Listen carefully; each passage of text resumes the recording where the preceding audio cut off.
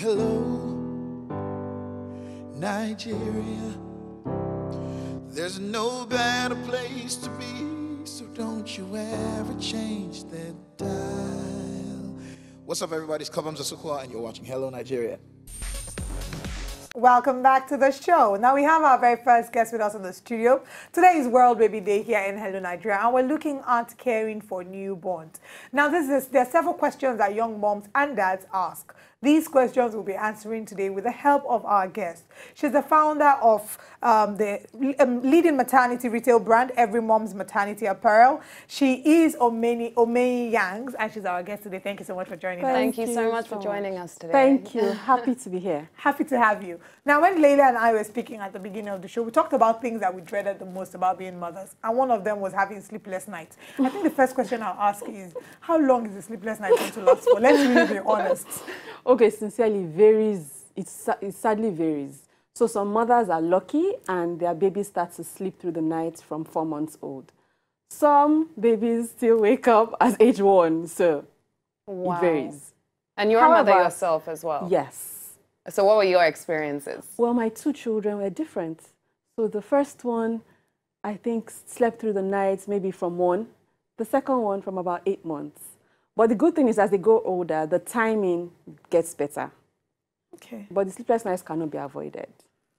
Okay, I guess I'll have to make my peace with that eventually. It's honestly going to have to. At the end of it, you can say you've paid your dues. So there we go. Okay, now let's talk about with regards to milk. Now, there's several things. We know that several people have different opinions and standpoints when it comes to breastfeeding a baby. When I was much younger, at least before I attended the breastfeeding conference, I used to say that I won't breastfeed my child beyond 3 months. How important? No, I was breastfed for just 3 months. Okay. I didn't turn out really bad. You turned out very well. I turned out pretty well. So I used to say I would breastfeed my kids for just 3 months. And when it comes to breastfeeding a baby, first of all, what happens? What are the causes of moms being unable to produce milk? We find that sometimes when the baby is born, the mother is unable to produce milk. And how long should a woman breastfeed her baby for? Okay, so let me start with how long a woman is meant to breastfeed her baby. And this is according to the WHO. So it's not according to me. So the recommended time to exclusive breastfeed your baby is 6 months. So the first 6 months, breast milk only, no water. No water. No water. I have to say that. I have to say that clearly, no water. And afterwards, you breastfeed as well as complementary feeding till 2 years. However, from 1 year, you can introduce cow's milk, so a normal like milk that the house takes. Okay, I actually didn't know that you couldn't give water for the first 6 months anyway. So what about people who mix breastfeeding with formula as well? Because I've spoken to a lot of women who have been through pregnancy, and they say after a while the breastfeeding gets painful, so they find it easier to balance using breastfeeding naturally and formula at the same time. Okay, so again, that's a choice. As Olive said, her mother breastfed her for 3 months and she turned out okay. So it's a choice if you want to mix. But however, I would say if you are breastfeeding and it hurts, you're not doing it right. So it shouldn't hurt. Your baby is probably not latched on properly or not positioned properly, or you're not sitting down properly. All those things affect how, like, the pain or during breastfeeding. Then about some women not having like sufficient breast milk, there are different factors that lead to that. Some are medical issues. So first of all, we'll say, so like some women who have HIV and co, if you have a medical issue, don't breastfeed. As long as a medical issue that can pass on to your newborn. But if it's just an issue with supply and all that, thank God Nigeria has stepped up their lactation treats right now. There are things you can take to boost your breast milk. And no, it doesn't have to be pap. Oh yeah, we always hear that. Some people hate pap. Like, I hated pap. So pap for me was punishment. But there are options now. All right. And how often should a mom breastfeed her baby? A newborn, so a baby that is just born today needs to breastfeed every 2 hours. And that happens for the first 3 months or so. Afterwards, it increases to about 3 hours. So you have no life, really? Just going to sit down breastfeeding every 2 hours? As I said, there's technology as well. So we have breast pumps now, right? So you can pump. Some people are actually very apprehensive of using breast pumps because they feel the milk is not coming directly. Is the milk still going to be fresh? So maybe you should help clarify on those issues. Yeah. So if it's a working mom who has to be back at work, maybe she took 2 months before the baby was born, has 1 more month after the baby is born, is it possible to express the milk and keep it in the fridge until the baby needs it? Yes. Is it healthy? Yes. It's perfectly healthy, it's perfectly okay, it's perfectly fine. The problem with expressing where some mothers make a mistake, and that's why they make this mistake and say, oh, it's not healthy, is in the sterilizing of the instruments used. A newborn's digestive system is tender, is delicate, they can fall ill easily. So all your bottles, your pump, all the tubes, everything needs to be washed and sterilized after each use. If you do that, your baby is going to be fine. You can express, store it in the freezer. If you have 24 hours light, which is, well, not that popular in Nigeria, but however, if you have 24 hours light, your breast milk in the freezer can stay between 6 months to 1 year. Wow. In your deep freezer. Oh, wow. Yes. In a fridge is about 3 to 5 days. Okay. Yeah. So what are the fundamental and core things that mothers need to know when they're pregnant and about to give birth to their first child? Okay. First of all, I think the first thing I'll say is breathe. Like, calm down. Because there's so much news out there, like it could get overwhelming at times. Breathe. You've been chosen to carry your baby, so you are sufficient. Read as much as you can. However, you still need to filter. Don't believe all you hear. So first of all the movies show us how childbirth is horrible and it's painful and it's this. And I'm not disputing or downplaying any woman's pain. However, I know of women that went to the hospital in between their lunch break and came out with a baby.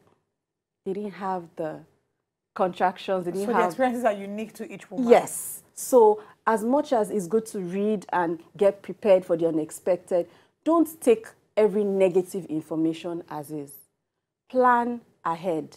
So now, thank God again, there are a lot of things that have come up that help us mothers. If you don't like cooking, there are a lot of people that you can stock up. Just stock up food in your house so that there's always something for you to eat. Because you'll be surprised, a baby can take over your whole life at the beginning. So do that. Stock up on your necessities. So don't just go, oh, I have most of us, when you have your first baby, we practically shop for the world. And we don't use half of those things. So shop for your necessities. And as your child keeps growing, you now guess what you actually need. So that's what I would say to a new mom. So shop for your necessities, breathe. You've been chosen to carry this baby, you can't do it. Yes. And then also don't believe everything that you see on the internet. Filter the information so that you're not filled with fear. Yes. Let's talk about taking care of the baby. Now, when it comes to helping the baby have a bath, do you necessarily need someone to do it? Here in Nigeria, there's a certain thing called omugo. Yeah. So after the woman has a baby, it's as if the woman can't look after the baby. Her mom has to come and help her for the first 3 months. They say that the first 3 months are the most sensitive of the baby's life. That if you don't help the baby have a bath properly, the baby could grow up with a body odor, something like that. Are those things correct? Okay. And then with regards to using hot water on the woman, is it really necessary? Okay. So let me first of all start. The theory of omugo, the theory of it is a wonderful theory. I love it because it just gives a woman time out, rest, you just had a baby, relax, and all that. However, some practical aspects of it need to be questioned. So for example, yes, you can bath your baby yourself, but again, you just had a baby, you are exhausted yourself. So the presence of another person with you is fantastic.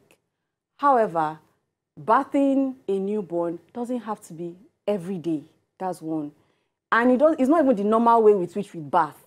So recommended medically, you just basically need to put like a washcloth or these baby sponges in water and wipe the baby down.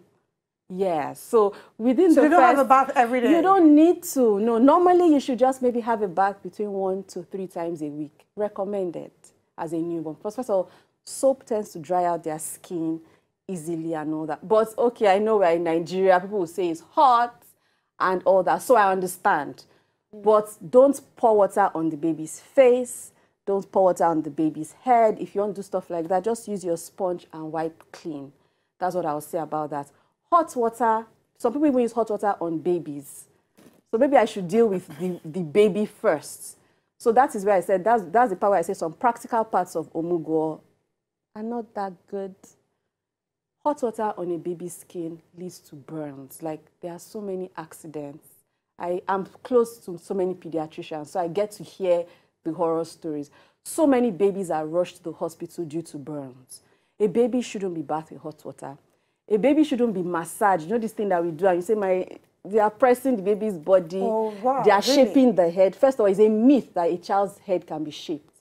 A child's head is shaped during gestation and during the birth. So how the baby comes out. So, you know, some babies are brought out with vacuums or forceps or stuff like that that pull out the baby's head. Those are things that change a baby's shape of head. But that whole, you know, my mother is molding, you know how you say, that is a myth. No need to massage your baby with hot water or with rub. I've heard rub. Guys, this is a newborn. Please, no. Nobody should throw your baby. You know, we do that thing. We want our babies to be strong. I've seen it. They throw, they pull. Haven't you seen that? Yes, I've put seen them when upside people, down. like, pick the baby from one arm and be carrying the baby, and I'm like, all no. that, no. Like, those things are literally dangerous. Shaking a baby literally can cause brain damage. Is that bad? Okay, I would never have guessed as much. So what are some of the, in addition to this, you've mentioned some of the don'ts. What are some other mistakes, common mistakes that you see that parents make? You also mentioned the hot water one, and you've talked about the omugo. Let's talk about common mistakes, parenting mistakes that mothers and fathers make. Okay, so some babies come out, whether they are male or female, some babies come out like they look like they have breasts. And the instinct, or when you even ask experienced moms in code, they say massage it, press it. No, those breasts you see are just due to maternal estrogen levels that just passed on to the baby. They will go by themselves. So just leave it, don't massage it. Again, so many babies have been taken to hospital due to wrongdoings of that. So don't do that. There is this, okay, I'm thinking of the Nigerian name because there's no point calling okay, I think we call it oka hair. You know, like when you look at a newborn, there's this part of their head. Palpitation on the head. Yes. So they are fontanelles and they go up and down. And people are like, that means there's a hole in your baby's head. There is space. It needs to be closed. Let's pour. So you have some people, you don't want to hear what people rub there. Some people say, go and get this herb, go to the market. Those market women that mix something, rub it there, put candle wax, engine oil, all sorts. No, exactly. Like, even you as a person, should anybody be rubbing candle wax on yourself? You know. So no. And the reason why, the sad thing with babies is that, you know how you as an adult, we can make some mistakes with our bodies and with our skin, and we get away with it, and we learn, and we're like, okay, I will not do it again. With a baby, usually, it leads into an emergency room. And we don't want these things to keep happening. I'm sure people would have questions. For new moms who have questions they want to ask you, how can they contact you? Okay, you can contact me on Instagram as everymoms.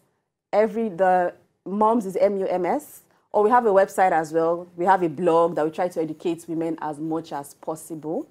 So our website is www.everymoms.com. And you're also involved in people who are confused as to not wanting to overshop. They can contact you. Yes. Every Mom's Maternity Apparel. Yes. All right. Yes. Thank you so much. Thank you for having me. For joining us today, honestly. So but before we let you go, last thing, what would you say is the best part about being a mom? Okay, I think I'm going to end with a famous quote first. Okay. So there's a saying by Jill Churchill that says there are a million ways to be a mother, but there are a million ways to be a good mom, but there's no perfect way to be a mom. There are a million ways to be a good mother. So indirectly, even if you are different, you are a good mother. Well, thank you so much for joining us today.